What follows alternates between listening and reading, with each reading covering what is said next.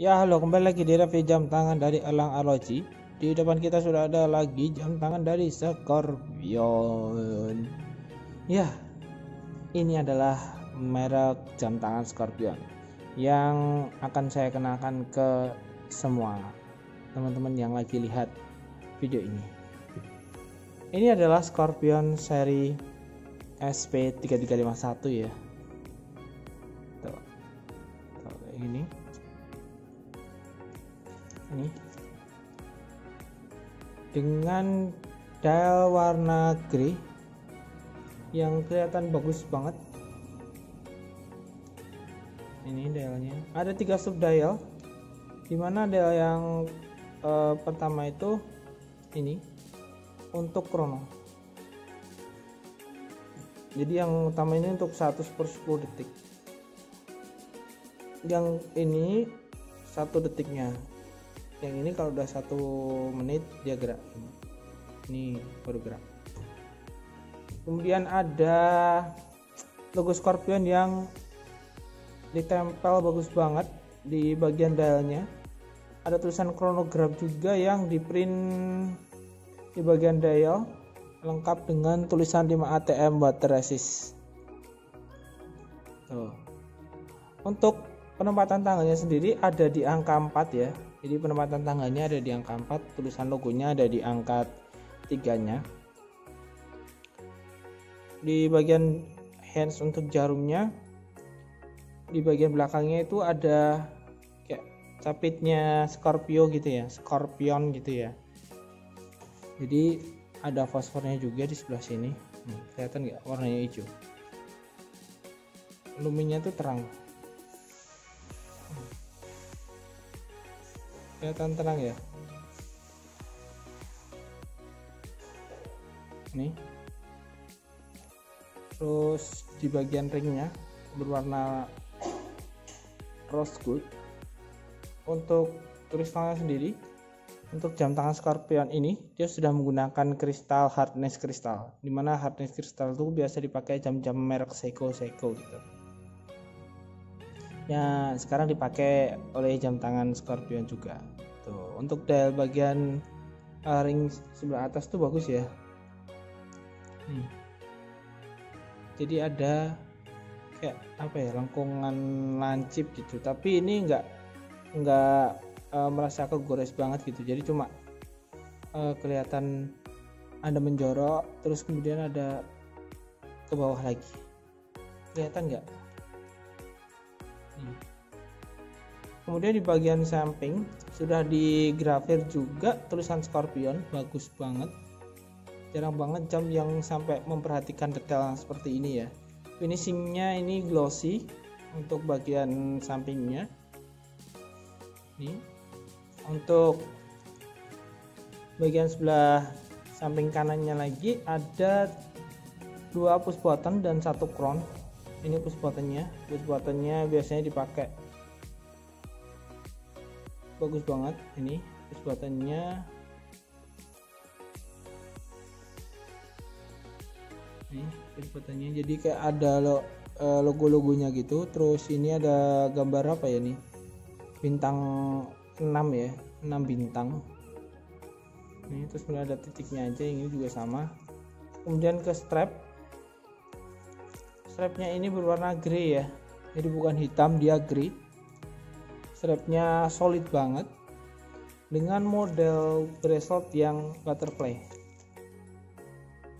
Jadi model braceletnya yang butterfly, dimana bracelet ini tuh lebih diklaim dia lebih awet,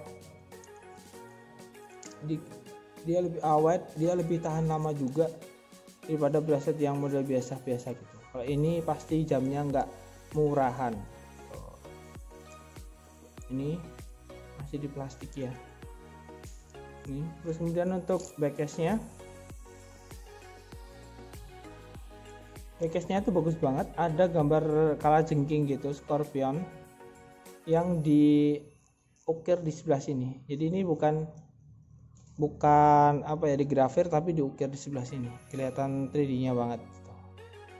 Jam tangan ini asalnya dari Korea ya, tapi dibuatnya di Cina. Ada tulisannya nih, made in China. Tuh. Ini water resistnya sudah 5 bar, sekitar 50 meter. Sudah ada tulisan di sini hardness kristal. Ini bagus banget. Ini yang warna grey rose gold. Ini yang warna grey rose gold. Kacanya itu kelihatan biru-birunya, ada campuran-campuran mineralnya ya. Kemudian ada lagi satu lagi, saya punya warna silver, full silver. Ada rose goldnya juga sih sebetulnya, tapi cuma ada di beberapa marker-markernya itu aja, dan sub-sub dialnya itu aja. Untuk fitur-fiturnya juga masih sama. Ini bagian bracketnya juga sama, rantainya juga sama.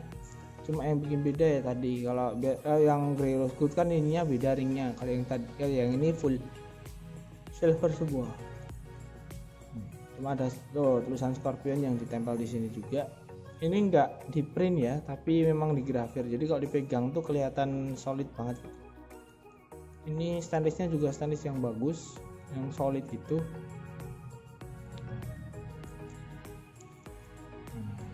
Masih bagus untuk jam merek Scorpion. Untuk harganya sendiri yang ini dengan harga 3 juta ya.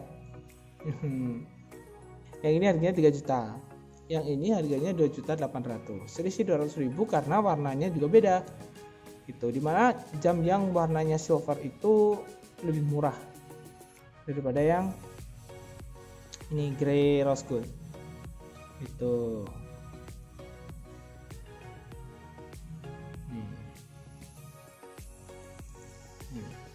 Seperti ini. Untuk diskonnya ya, kalian bisa dapatkan diskon dengan harga 2.200.000-an. Langsung aja hubungi nomor di bawah ini atau langsung ke Instagram @Elang Arloji.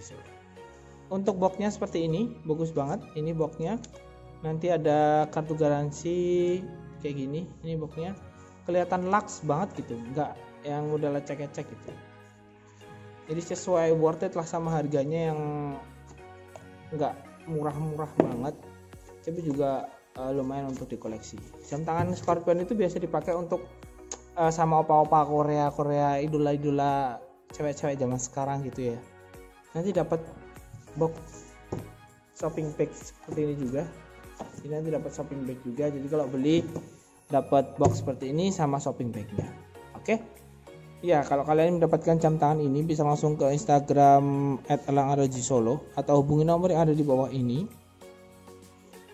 Mau tanya-tanya atau mau sekedar cek-cek harga aja boleh.